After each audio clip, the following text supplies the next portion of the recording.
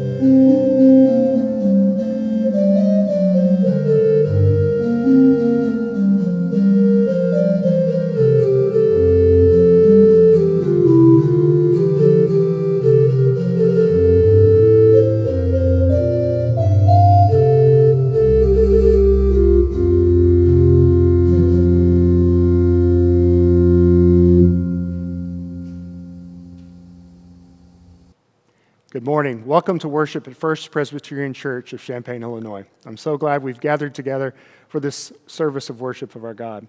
Last weekend was Cuba weekend. What a wonderful, fun time that was of celebrating our partnership with our siblings in Christ in Cuba. If you didn't get a chance to watch that worship service and worship online, please do so. Scroll back in your feed here on Facebook or YouTube, and you'll find that service from last week. We also had a great weekend with the Forum and Two-Step. Got to learn some dances online in the privacy of our own homes. So all of that will be available in video form later to share if you missed out on that last weekend. But we're grateful for that. Today we move on in our celebration of the season of Easter. It is still Easter, so Christ is risen. He is risen indeed. Indeed. It is still the season of Easter, a bit longer, and so we have our beautiful banners here behind me, and grateful to Mindy for those, and grateful for this time of gathering and worship. A little update on the schedule. There will be no Sundays in the park today. That normally would be today, but with Mother's Day, we will not be having the Sundays in the park today, so won't be gathering in Westside Park. We'll resume that on the fourth Sunday. Also, a reminder to third and fourth grade students in the Bible class that begins today in person here on the patio. So a reminder about that. It's time to move on over to the patio so that you can join in that time of Bible study. I'm grateful for our leaders and volunteers taking part in that great study of the Bible. Glad that you're here and glad that we're able to gather for worship. So let us begin our worship this morning with a minute from mission. This is from the PEB, the Presbyterian Education Board Ministry in Pakistan. This is a pre-recorded minute from mission. So learn a bit here about that ministry. Thank you and happy Mother's Day to the entire congregation of First Presbyterian Church. Through budgeted scholarships this past year, you have cared for and nurtured 12 girls and 1 boy from the Christian Girls Higher Secondary School in Sangla Hill, one of the PEB schools in Pakistan. All their pictures and all their thank yous are hanging on the mission kiosk in Westminster Fellowship Hall for you to view. Allow me to read one thank you. Dear friends of CGHS Sangla Hill, I am writing this to say thanks for your support in the pandemic period of COVID-19. It was too difficult for my parents to bear domestic expenses. They were unable to afford my educational expenditure. It is just possible because of you to continue my study. My words are not enough to pay my gratitude to you. Thanks once again. Sidra Falakshan, Class 7. And also thank you from Subaina Shahid, Class 4. Urfa Rashid, Class 9. Amber Nazir, Class 3. Anmol Irfan, Class 3. Meryl Basharat, Class 3. Mushkan Adnan, Class 3. Sarah Asher, Class 5. Mary Rose, Class 3. Shamaya Nazir, Class 3. Hannah Taslim, Class 9. Anushka Javid, Class 5. Hanan Masih, Class 2. Happy Mother's Day.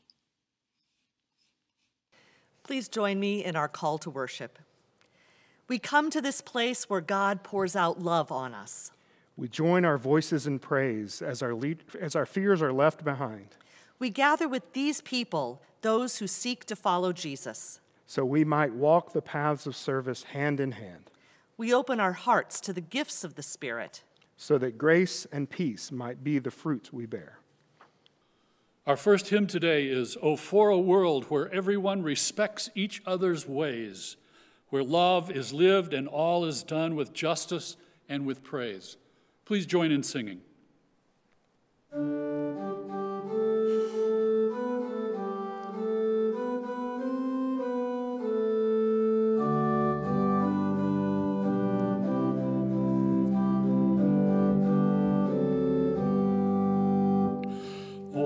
For a world where everyone respects each other's ways, where love is lived and all is done with justice and with praise.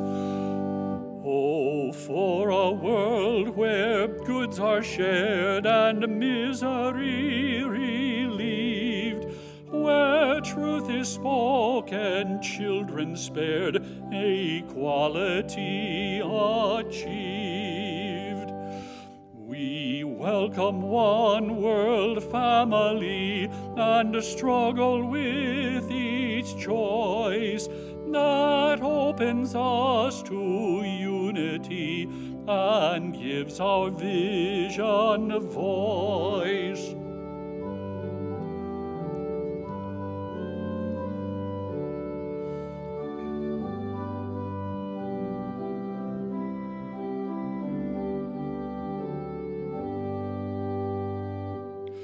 The poor are rich, the weak are strong, the foolish ones are wise. Tell all who mourn, outcasts belong, who perishes will rise. Oh, for a world preparing for God's glorious reign of peace, where time and tears will be no more, and all but love will cease.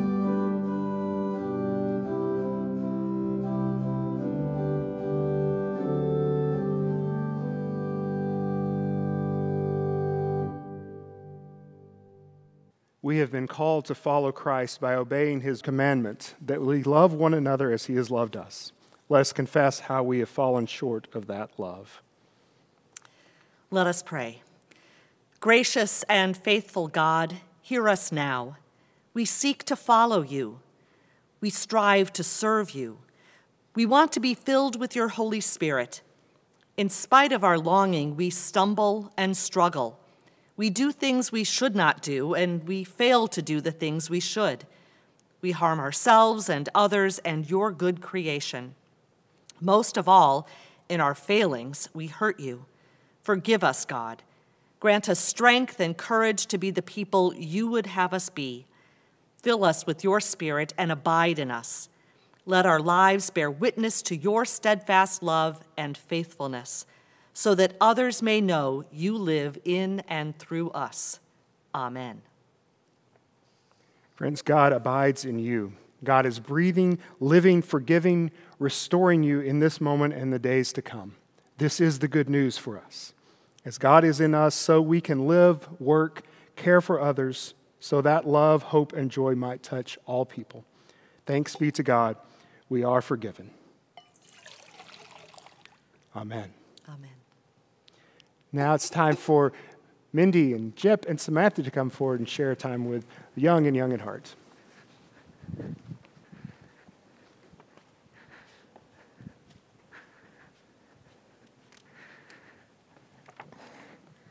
Hello. Hi, Samantha. How are you? I'm good. How are you? I'm good. What you got there? Well, I brought some fruit with me. So I have an apple. I like apples. And I have an orange. Yummy. Yeah. Do you have a favorite fruit? I know you said you like apples. Yeah, I like applesauce a lot. With cinnamon. Do you like Applesauce is cinnamon? good. Yes, I do like cinnamon, That's especially in really yummy. applesauce. Me too. But I think my favorite fruit's probably raspberries. Raspberries. The red ones? Yes. Yummy. I like those too. Yeah. So I brought fruit today because today's scripture compares people to plants, and God likes to grow plants that bear lots and lots of fruit. So I wonder what kind of fruit God wants from people. God wants fruit from people? Mm-hmm. But I can't grow fruit. Well, maybe you can't grow an apple or an orange, but you can definitely bear fruit. I think Mindy kind of has an idea of what we're talking about. Miss Minnie, what kind of fruit is he talking about? Well, Paul gives us a clue in his letter to the Galatians. He talks about the fruits of the Holy Spirit. How can the Spirit have fruit? Well, it's not fruit in the way that you think of actual things you eat, like the apple or the orange. It's more like things that you can grow. So it's things that you want to grow inside of you, things that please God. So Paul gives a list. Would you like to know what the list is? Yeah, because I don't know what you're talking about. Yeah. Okay, so in Galatians, Paul says that the fruit of the Spirit is love. Oh, I know that one. That one's easy. God always likes love. Yeah. And joy, and peace, and patience. Oh, I have a hard time with that one. Yes, Me too, a lot Jip. of us do. Kindness, generosity. What's generosity? That's when you give something to someone else in need. Oh, okay. And faithfulness, and gentleness, and self-control. Well, the last one's hard. Yes, it is, especially if you got warm cookies sitting on the counter you're not supposed to eat. Yeah, I know. Self-control can be hard, but we work at it. And God likes to see those things grow in us, like fruit grows on a tree. Does that help a little bit with understanding what God wants from us, from fruit? Yeah, that makes more sense now. Because I can't grow apples. I thought that was kind of weird. Yeah. But you can definitely bear all those other fruits like peace and patience and love and joy. I'll try. Yeah, me too. We can try together, Jip. And God will help us. Shall we pray about that? Yeah, let's pray about that. Can you pray, Samantha? Yeah, absolutely. Okay. Let us pray. Dear God, thank you so much for your love and for helping us to grow. Inspire us to bear all kinds of fruit and to share your love with others. Amen. Amen. All right, well, I'll see you later, Jip. Can I have some of the apple? Oh, yeah. While Jip has some of his apple, we share our gifts with each other. One of the ways we do that is through this offering. We share with each other and with God. One of the ways that I define ministry is serving God by serving others. And we do that through this offering in many other ways. So let us come bearing our gifts to our God who has blessed us gratefully. Let's pray. And God, thank you for the gifts you've given us. Thank you for the gifts of our lives. We ask that you would bless what we return to you today and use it for the good of your kingdom. We pray this in the name of the Christ. Amen. Thank you.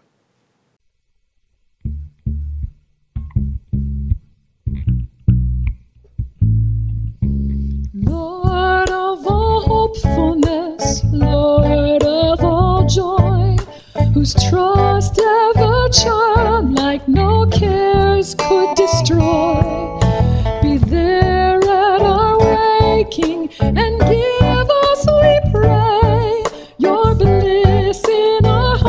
hearts, Lord, at the break of day. Lord of all eagerness, Lord of all faith, whose strong hands were skilled at the plane and the lathe, be there at our labors and give us, we pray, your strength in our hearts, Lord, at the noon of the day. Lord of all kindliness, Lord of all grace, your hand swift to welcome, your arms to embrace, be there at our homing and give us, we pray, your love in our hearts, Lord, at the eve of the day. Lord of all gentleness, Lord of all calm, whose voice is contentment, whose presence is balm, be there at our sleeping and give us, we pray, your peace in our hearts, Lord, at the end of the day.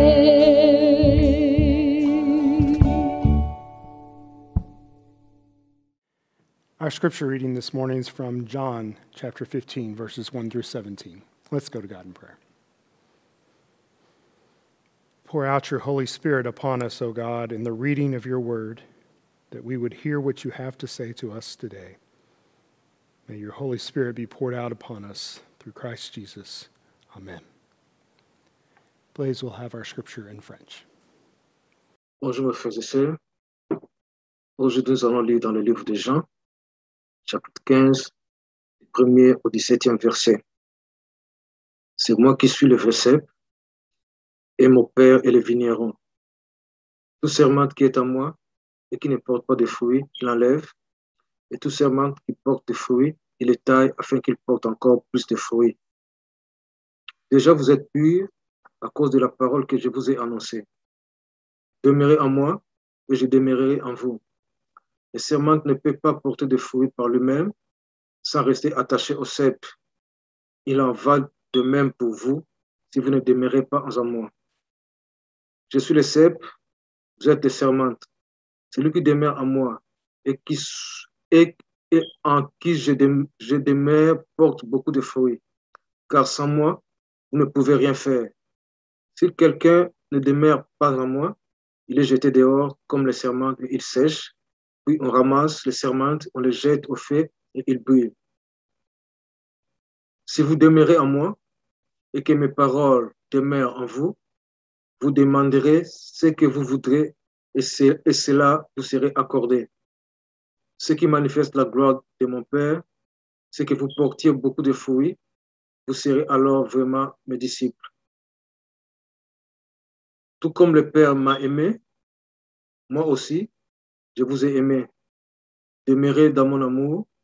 Si vous gardez mes commandements, vous demeurerez dans mon amour, de même que j'ai gardé le commandement de mon Père et que je demeure dans son amour. Je vous ai dit cela afin que ma joie demeure en vous et que votre joie soit complète. Voici mon commandement. Aimez-vous les uns les autres comme je vous ai aimé. Il n'y a pas plus grand amour que de donner votre vie pour vos amis. Vous êtes mes amis si vous faites ce que je vous commande. Je ne vous appelle plus serviteur parce que le serviteur ne sait pas ce que fait son Seigneur. Mais je vous ai appelé ami parce que je vous ai fait connaître tout ce que j'ai appris de mon Père. Ce n'est pas vous qui m'avez choisi, mais c'est moi qui vous ai choisi. Et je vous ai établi afin que vous alliez, que vous portiez des fruits et que votre fruit demeure. Alors, ce que vous demanderez au Père en mon nom, il vous le donnera. Ce que je vous commande, c'est de vous aimer les uns les autres. Amen. Our scripture is from John chapter 15, verses 1 through 17. I invite you to listen for God's word for you. Jesus says, I am the true vine, and my Father is the vine grower. He removes every branch in me that bears no fruit. Every branch that bears fruit, he prunes to make it bear more fruit. You have already been cleansed by the word that I have spoken to you. Abide in me as I abide in you. Just as the branch cannot bear fruit by itself unless it abides in the vine, neither can you unless you abide in me. I am the vine, you are the branches. Those who abide in me and I in them bear much fruit, because apart from me you can do nothing. Whoever does not abide in me is thrown away like a branch and withers. Such branches are gathered, thrown into the fire, and burned. If you abide in me and my words abide in you, ask for whatever you wish, and it will be done for you. My Father is glorified by this, that you bear much fruit and become my disciples. As the Father has loved me, so I have loved you. Abide in my love. If you keep my commandments, you will abide in my love, just as I have kept my Father's commandments and abide in his love. I have said these things to you so that my joy may be in you and that your joy may be complete. This is my commandment, that you love one another as I have loved you. No one has greater love than this, to lay down one's life for one's friends. You are my friends if you do what I command you. I do not call you servants any longer, because the servant does not know what the master is doing. But I have called you friends, because I have made known to you everything that I have heard from my Father. You did not choose me, but I chose you, and I appointed you to go and bear fruit, fruit that will last, so that the Father will give you whatever you ask him in my name. I am giving you these commands so that you may love one another. Friends, this is the word of the Lord. Thanks be to God. The last house that we lived in Tennessee had some fairly large trees in the backyard, and over the years we had some storms come through which did some damage to those trees. During one storm, a big limb, maybe a foot in diameter, snapped off and fell to the ground. It was then that a funny thing happened. That limb died. The leaves on it withered and began to fall off. The limb stayed right there in the backyard for a while because I didn't own a chainsaw at the time and had to wait for someone to come and help me out with it. And while waiting for someone to do something about it, that limb continued to wither. Before long, there were no leaves at all hanging to the limb, and the limb itself started to deteriorate. Strange how that happened, huh? Just because that limb was no longer attached to the tree from which it came, it stopped producing new leaves. The leaves that were there dried up and fell off, and the limb itself started to rot, all because it was not attached to the tree anymore.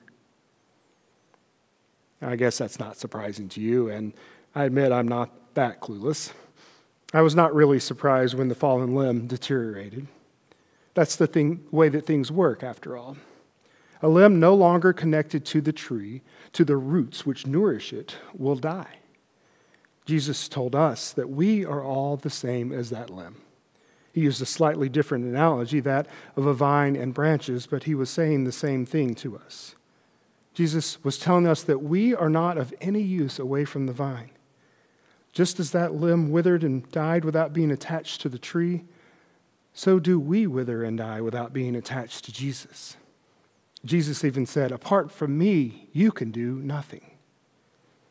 We all have to stay connected to the vine in order to be of use. And that vine runs right through the church that Jesus founded. The church, with all its warts and blemishes, should be the centering point of our lives. In her memoir, Traveling Mercies, Anne Lamott writes about why she stays so close to her church. In one story, she tells about a 7-year-old girl who got lost. She writes, the little girl ran up and down the streets of the big town where they lived, but she couldn't find a single landmark. She was frightened. Finally, a policeman stopped to help her. He put her in the passenger seat of his car, and they drove around until she finally saw her church. She pointed it out to the policeman, and then she told him firmly, you can let me out now. This is my church, and I can always find my way home from here. Lamott writes, and that is why I've stayed so close to mine. Because no matter how bad I'm feeling, how lost or lonely or frightened, when I see the faces of the people at my church and hear their voices, I can always find my way home. In Christianity now, there's a large emphasis on a personal relationship with Jesus Christ, and I'm not knocking that. A person's individual walk with their Lord and Savior is vitally important, but it's not all. It's not all by far. When all we focus on is our personal relationship with Jesus, then we turn faith into an individual matter only, and that is counter to what the Scriptures tell us. When we narrow our religion down to just us and Jesus, then we have a tendency to reform Jesus in our image. We end up with a version of Jesus that doesn't challenge us because we have this Jesus who just silently agrees with us. Paul described the church as a body. We're all part of the same body, and we cannot say that we do not need the other parts. We cannot take Jesus out of the church and truly understand what he is teaching us. We come to church online or in person to be nurtured and challenged by one another. We come to church to fellowship and worship. We come to church because the church is the bride of Jesus, and he called us to come to church. But we don't just come to church. We together are the church. We must stay connected to the vine, to all of the branches around us. Jesus told his disciples something else, though. He told them that in order to make them bear more fruit, God prunes them back. And that's one I struggle with. I'm not one who likes to prune trees or shrubs or other growing things. I usually like to just let nature take its course. I prefer to let trees just grow and grow in whatever way they happen to grow. Now, I've had people tell me that a little judicious pruning would help the trees, and maybe I wouldn't have lost so many limbs in that yard in Tennessee had I done so. But it's really pretty disheartening to me to see a tree or even a shrub that's been pruned back. I just don't like seeing something that had been growing so big suddenly cut back to much less than it was. I always like to think that I'm letting God take care of things by letting them grow naturally. But this passage tells us that God does think some pruning ought to be done. Those of you who are better horticulturists than I already know that. You know that pruning something back causes new shoots to come forth.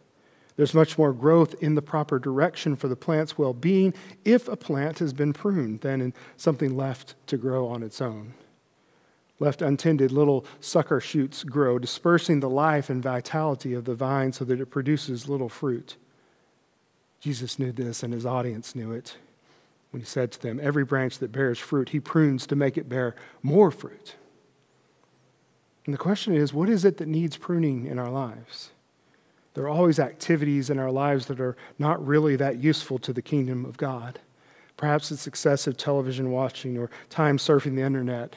Perhaps it's time on social media or getting pulled into the latest gossip. Perhaps it's any variety of activities that are not used for God's glory. Every one of us has such activities, and perhaps some of them should be pruned. But I'm not sure that's what Jesus was talking about here.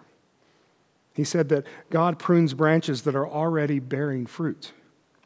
He seems to be speaking of pruning back things that are productive. Sometimes we are guilty of living like the bumper sticker that said, Jesus is coming, look busy. Sometimes we're more concerned about keeping busy, toiling away for the kingdom than about spending time with God. In this passage, Jesus spoke about bearing fruit. One pastor says it this way, we need to learn the difference between productivity and fruitfulness. All too often, we are ruled by our schedules. We are busy running from activity to activity, busy being productive without really considering if we are being fruitful. The important thing is to bear fruit for the kingdom of God, not to fill all of our days with busyness. Henry Nouwen, a priest and author, said, we have all been called to be fruitful, not successful, not productive, not accomplished. Fruitfulness is the realization that I am worth more than the sum total of all of my efforts. Mother Teresa of Calcutta once was asked, how do you measure the success of your work? She looked puzzled for a moment and then replied, I don't remember that our Lord ever spoke of success. He spoke only of faithfulness and love. This is the only success that counts. We are not called to be productive or successful, but to bear fruit. Sometimes the best thing we can do with our time is to sit alone in the silence and commune with God. Is that something we would call productive? No, it's what the world would call unproductive. That time could be better spent doing something for the church, right? Well, no. Jesus went away from the crowds to spend time alone with God, and so should we. It enables us to come back refreshed and with a better sense of what should be done for God's kingdom, of what we can do to bear the most fruit. Sometimes the best thing we can do is just to abide. Abide is a word that we really don't use much these days, but Jesus used it repeatedly in the passage we read today. In those 17 verses, Jesus said, abide 11 times.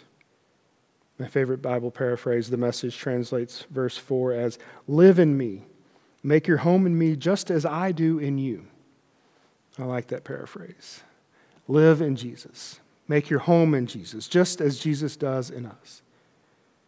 It means to remain somewhere or to continue to be somewhere or something or to endure. We abide in Jesus by living our lives in and through him. We abide in Jesus by entering into his loving embrace for all time. We abide by simply being in Jesus. Abiding is not an action. It's a state of being.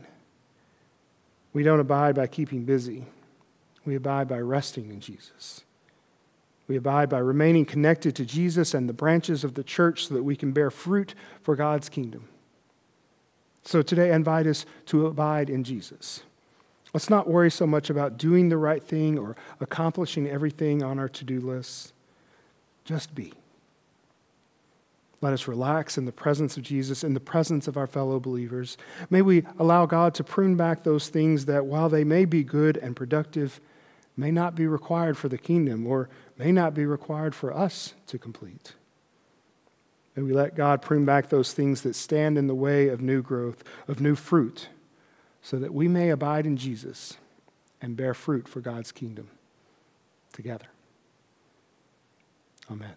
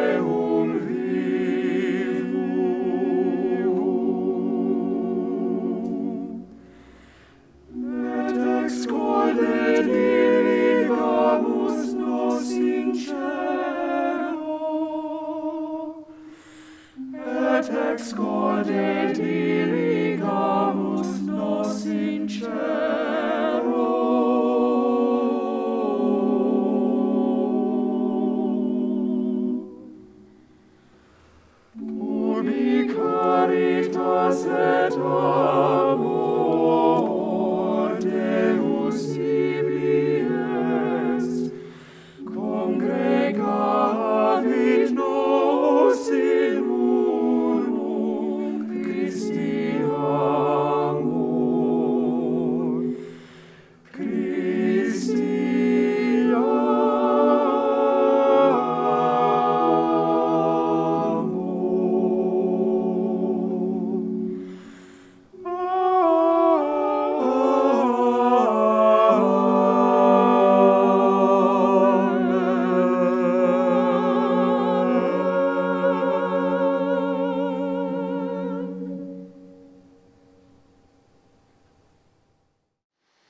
Let's go to our God in prayer.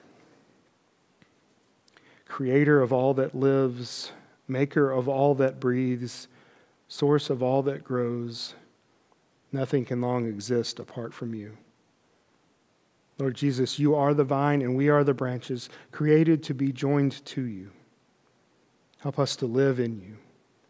Secure us in the faith of all the saints, apostles, and martyrs. Make us love what you command and desire what you promise, that amid all the changes of this world, our hearts may be fixed where true joy is found. Lord Jesus, you are the vine and we are the branches, created to bear fruit. Help us to abide in you. Lord, hear our prayer for the world you have made and for those who dwell upon it. We ask your blessing upon the land and those who work it this day. We ask your blessing upon those who labor to nourish your people and those who work to feed the nations. Bless, O Lord, those who care for the air, the land, and the sea, and for all that is in them or upon them. Bless, too, those who bring your love to their neighbors, your compassion to the strangers in their midst. Bless, O God, those who seek to heal the wounds of the spirit and the afflictions of the body. Bless them and those to whom they minister. Bless, O God, all those whom we hold before you at this time. Fill them and us with your life-giving love in and through Jesus Christ our Lord. Hear us, we pray, as we lay our burdens before you in the silence.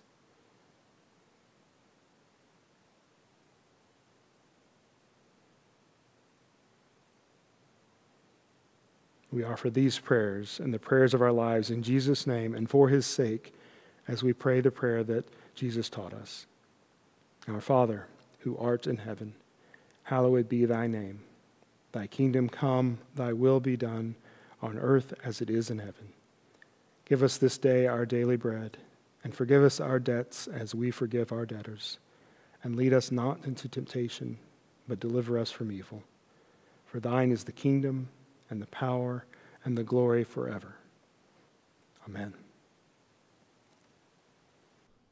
Our second hymn is a very familiar one, Jesus, the Very Thought of Thee.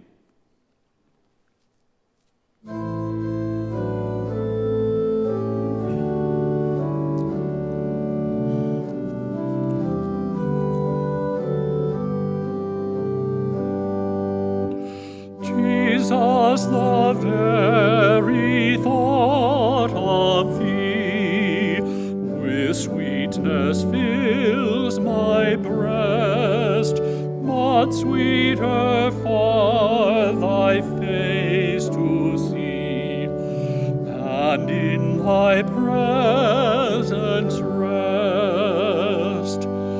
No voice can sing, nor heart can frame, nor can the mind recall a sweeter sound than thy blessed name, O Savior of us all.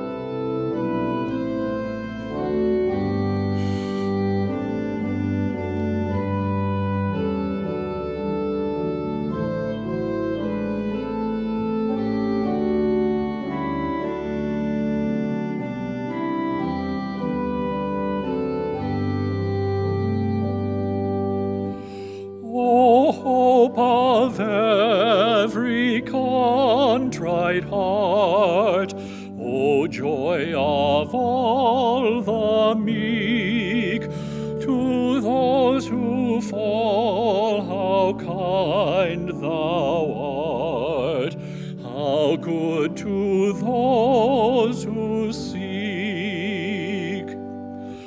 Jesus, our only joy, be thou, as thou our prize wilt be. Jesus, be thou our glory now, and through eternity.